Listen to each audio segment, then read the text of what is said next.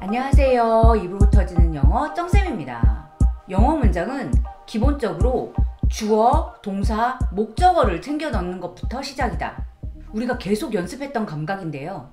이 간단한 진리를 더 간단하게 개박살내는 문장 구조가 있습니다. 난 그에게 선물을 주었다. I gave him a present. I gave him a present. 나는 그녀에게 내 책을 보여줬다. I showed her my book. I showed her my book. 난 그녀한테 불고기를 좀 요리해줬다. I cooked her some 불고기. 그건 나한테 한 $20 정도 들었다. It costed me $20. 요 문장들을 가만히 보면요. 원래는 주어 하나, 동사 하나, 목적어 하나. 이 구문에서 목적어가 두 개 있다라는 게 보이시죠? 누구누구에게 뭐뭐를 주다. 직접 목적어, 간접 목적어 이렇게 부르는 것들이요. 아니 여태까지 영어 문장은 되게 간단하다. 주어, 동사, 목적어 이거 챙겨놓는 것부터 시작이다. 이렇게 해놓고 밑도 끝도 없이 목적어 두 개라니요. 가만히 생각해보면 정말 말도 안 되는 문장 아닌가요?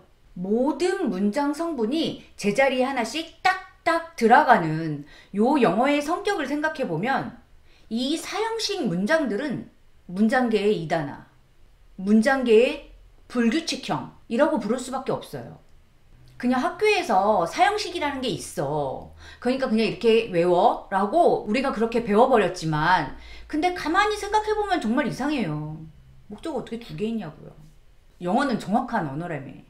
그런데 더 짜증나는 건 아무리 주다라는 수여의 의미를 갖고 있는 동사라고 할지라도 다 목적어를 두 개 가질 수 있는 건 아니라네요. 이것들이 지금 누굴 놀리나 싶은데 무슨 소리냐면 아까 첫 번째 문장 나는 그에게 선물을 주었다. I gave him a present.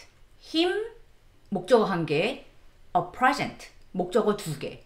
그런데 이 문장은 I gave a present to him. 이런 식으로 원래 우리가 그냥 보통 문장으로 알고 있는 주어, 동사, 목적어 하나 그리고 나머지 떨거지 형태, 전치사 붙여서 뒤로 넘기는 형태 이렇게도 만들 수 있습니다. I gave a present to him 이런 식으로요.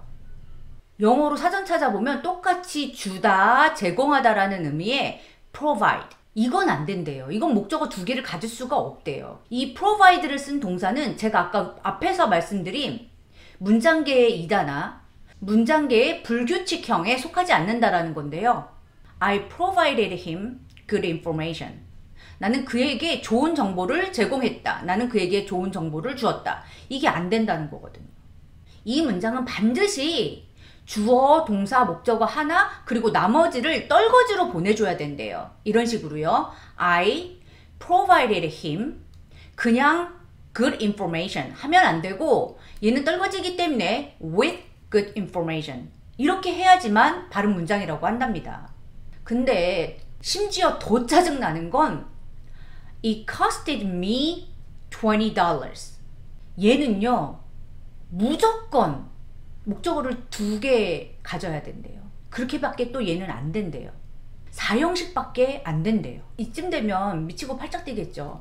사형식이라는 게 우리가 생각했던 그냥 누구누구에게 뭐뭐를 주다. 그냥 간단하게 이런 구조가 있구나 라고 넘어가서는 안 되겠구나 라는 생각이 좀 들 거예요.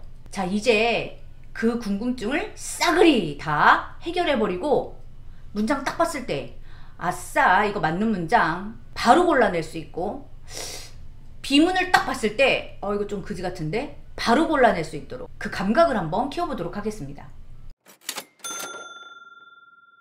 자, 제가 사형식 문장, 즉 목적어를 두 개를 갖고 있는 이 문장들은 영어 문장계의 이다나 불규칙형이다 라고 말씀을 드렸습니다. 꼭 기억해 주세요.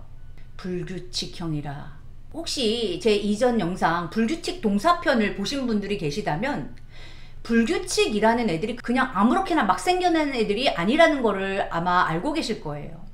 불규칙이라 함은 규칙보다는 오래되었고 많이 쓰이다 보니까 불규칙이 되었다.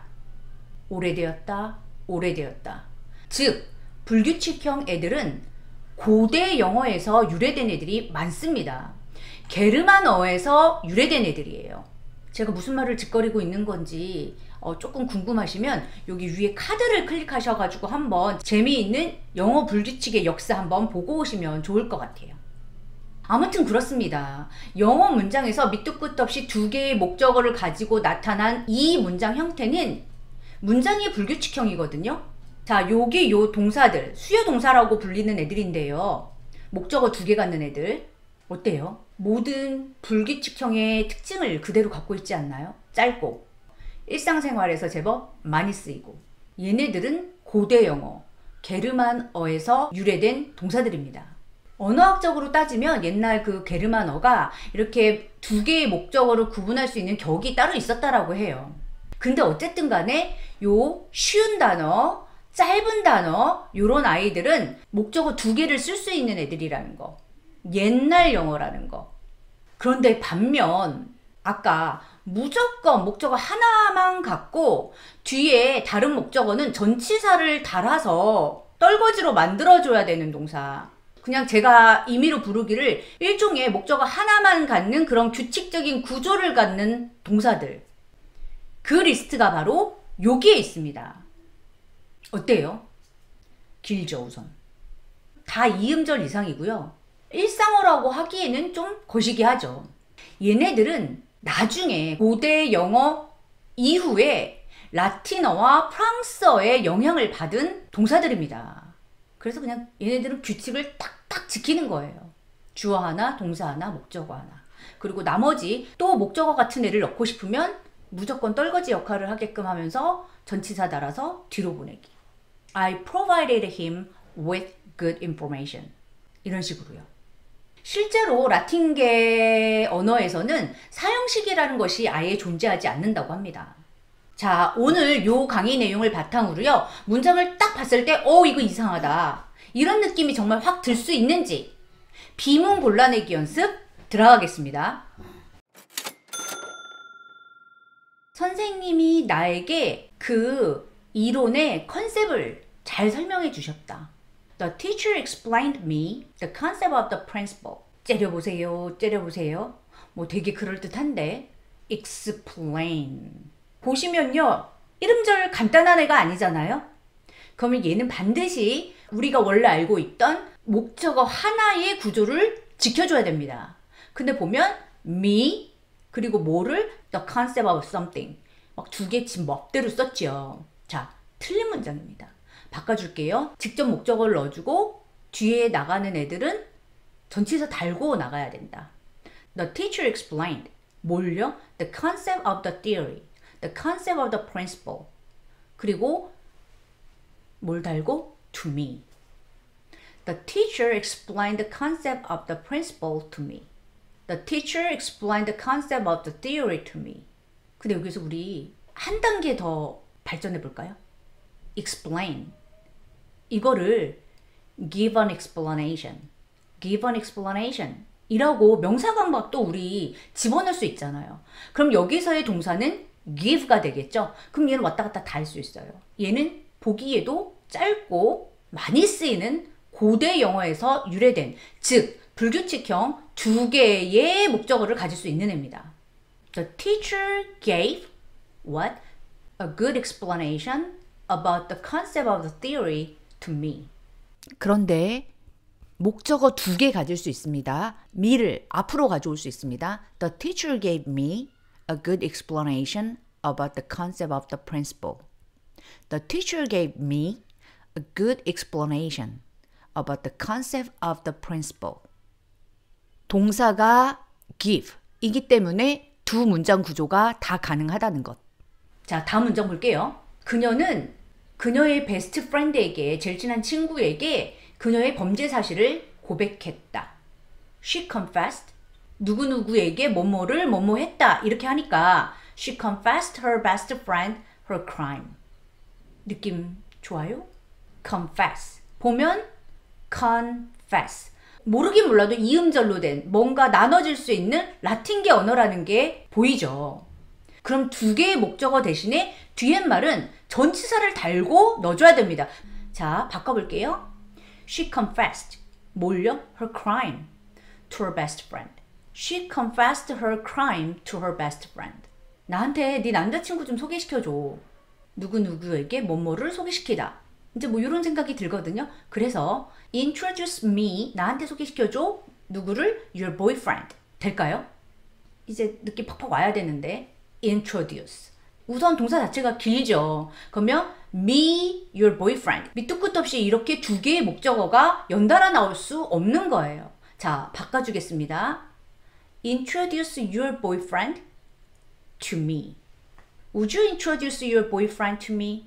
Would you introduce your boyfriend to me? 그 가족은 비영리 단체에 큰 돈을 기부했다. The family donated. The non-profit organization. 그 다음에 큰 돈, a large sum of money. 이제 말하면서도 이제 점점 싫은데 두 개가 연달아 나오는 거. 그쵸? 누구누구에게는 뒤로 보내주세요. The family donated a large sum of money to the non-profit organization. 이제 우리가 옛날에 학교 다니면서 엄청 열심히 외웠던 요런 수거들이 왜 생겨났는지 조금 이해가 될 것 같아요. 목적어 두 개 달 수 없으니까 뒤에 보내는 애한테 전치사 달았구나. 적당한 전치사를 달아줬구나. 누구누구에게 뭐뭇을 제공하다. Supply somebody 그냥 나오면 안 되고 with something. 누구누구에게 뭐뭇을 제공하다. Provide somebody with something. 뭐뭐로에 해당하는 with를 넣어주시고요. 그 다음에 뭐뭇을 꽉 채워주다. Furnish. Furnish somebody with something. 또는 그 대상을 뒤로 보내게 될 때는 보통 to를 달겠죠. 누구누구에게, 뭐뭐에게. Confess something to 대상.